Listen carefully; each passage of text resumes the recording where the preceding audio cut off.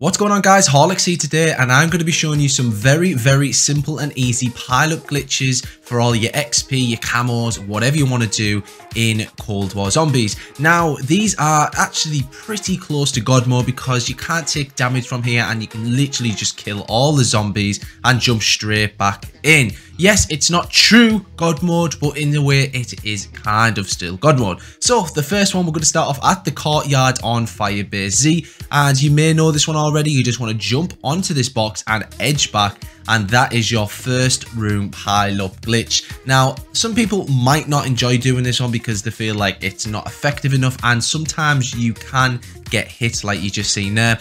But if you can't be bothered at the start, you just want to rack up some points, then it's a great way to do that, and you don't have to worry about running around like a headless chicken. But because of how basic it is, guys, you may as well just do this on the first few rounds. Now, the next one, guys, is in exactly the same place. You just want to go ahead and build a bit of a train up of zombies, and you just want to head into the back of this courtyard bit here. So you want to run forward, they come after me, head back in there, and they all go AFK. Now, again, very simple to do. Maybe up to around, I don't know, 15 you could do this because you literally walk into a wall.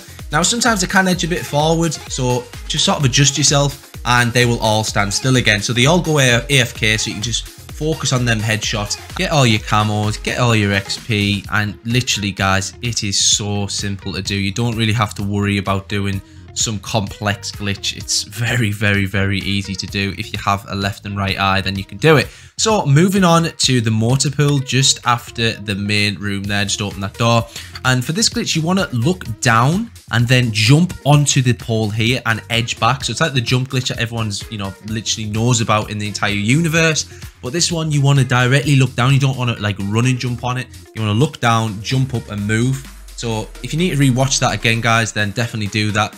Once you get the hang of it, very simple to do. Yet again, if you just can't be bothered training the zombies on these lower rounds, this is so simple, guys. Just do it. Don't fall into the trap of just train and have some fun with these glitches. And this one is another easy one to do. Just a quick one, guys. I have made my own Discord server, so if you want to go ahead and join that, the link will be in the description. It's a great little community where you can discuss things with other people and give you some glitch help and up and coming videos.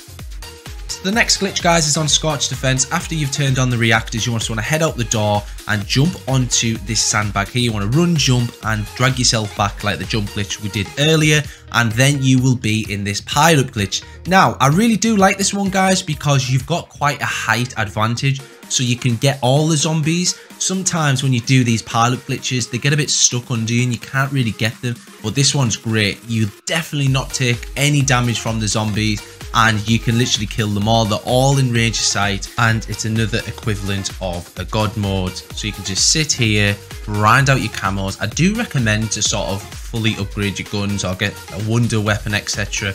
Then this is just going to be a walk in the park, guys. So anyway, guys, I've been Horlicks. Thank you so much for watching. Please leave a like on the video, leave a comment saying something nice, and do not forget to subscribe and join my Discord. Thank you and good night.